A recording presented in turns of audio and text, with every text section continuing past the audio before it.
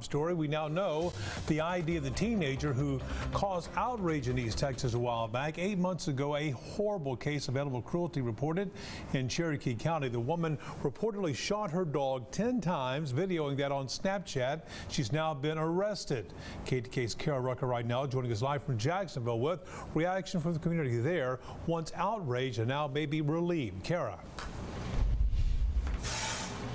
Well, that's right, Neil. The girl who is currently accused of this crime is sitting behind bars here tonight, charged with animal cruelty. Now, this case got a lot of attention both locally and nationally, something that you'll probably end up remembering. Now, before we get into this story, I do want to warn you that it does have graphic content, so it may be hard to watch. We'll go ahead and take you to that video now. So this is the video that was posted by Kimberly Diaz on her personal Snapchat account. The caption reading, 10 shots and still not dead, and showing her dog lying in the grass in pain. A horrific video posted on social media.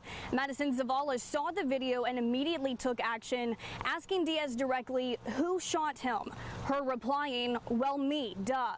Even with her admitting to shooting this dog, it took 8 months for law enforcement to put her behind bars, something that one and the same is upsetting and a relief. I would say whenever a town and community or even state is taking action, I feel like the law enforcement should too.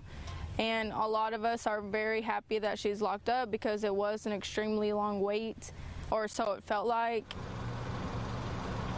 This is Kimberly Diaz, booked for animal cruelty on December 24th.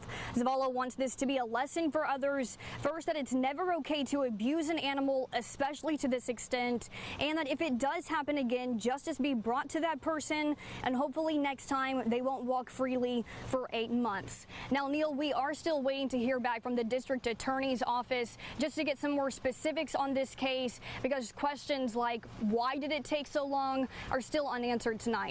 I'm reporting live at the Cherokee County Jail. Kara Rucker, KETK News.